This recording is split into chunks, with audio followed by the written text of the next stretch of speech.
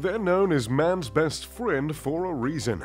Dogs have been a staple in family life for centuries. And, might I add, they play the role of the cutest family member better than anyone. From purebreds to clones, today we're going to take a look at the most expensive pooches ever purchased. Number 3. Lancelot Encore, $155,000. We all know the loss of a beloved pet can be absolutely devastating. Some get a cast of their pet's paw print, others make a lovely memorial, and then there are some that take it a little further. After losing their yellow Labrador, Sir Lancelot, to cancer, Edgar and Nina Otto managed to win a contest to have their trusted sidekick cloned. Thinking ahead, these dog lovers had a DNA sample of Sir Lancelot tucked away 5 years prior to his death just for this situation. While sheep, bulls, and even camels have been cloned prior to this, this was the first time the world would see a cloned dog. And that title came with a whopping price tag. It cost the Ottos $155,000 to clone Sir Lancelot. When asked about that price tag, Nina reportedly said, "I would have gone higher. I would have done anything at that point." Though that's easy to say for Nina, who inherited her father's NASCAR fortune.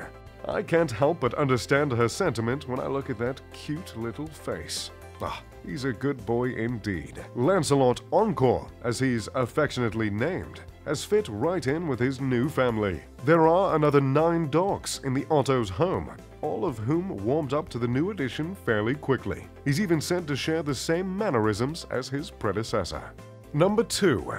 Yangtze, $500,000. Our next dog brings us to China.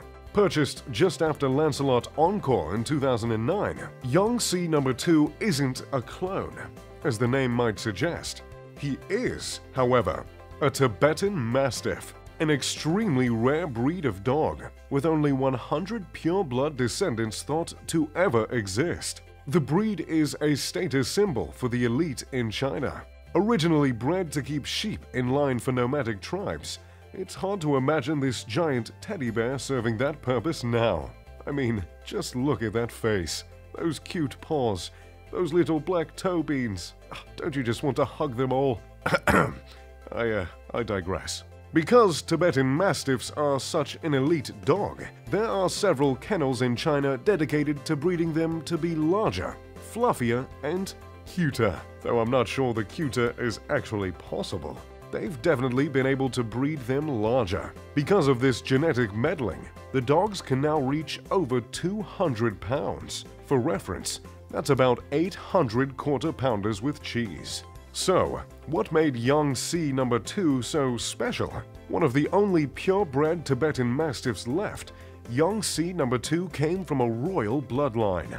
When asked about the price of Yangtze, his bio responded, "Gold has a price." But this Tibetan Mastiff doesn't. Though that $500,000 price tag has been waving through the media quite loud and proud, it's nice to see how much value the owner puts on her dog. With a pup this adorable, one would expect quite a celebration bringing the dog home.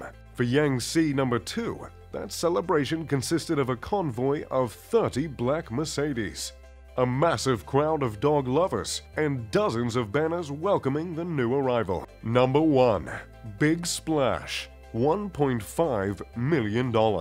At a price of $1.5 million, I can confidently say the next pooch on our list is a very, very good boy.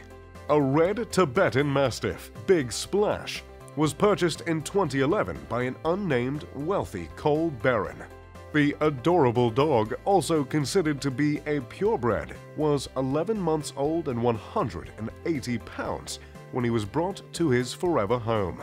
The breeder, Lu Liang, couldn't disclose who exactly Big Splash's new owner was, but she did make a point to say she could see Big Splash was going to be loved. She also feels the price is entirely justified. While Big Splash was in her care, he was fed an expensive diet of chicken, beef, and even delicacies like abalone and sea cucumber. While that diet certainly beats kibble, there is another reason the dog is a sound investment. The new owner will be able to rent Big Splash out to breeders for thousands of dollars. I'm not so sure I'd be able to rent this angelic little pooch out to breeders, but in true millionaire fashion, it seems Big Splash's new owner has money on the mind. So, there you have it, some of the most expensive dogs ever to be sold.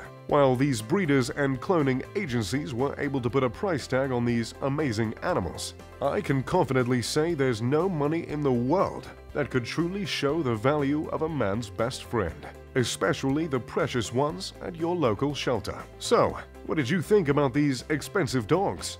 Is the cost worth it for a purebred or a clone? Or would you rather just get a rescue?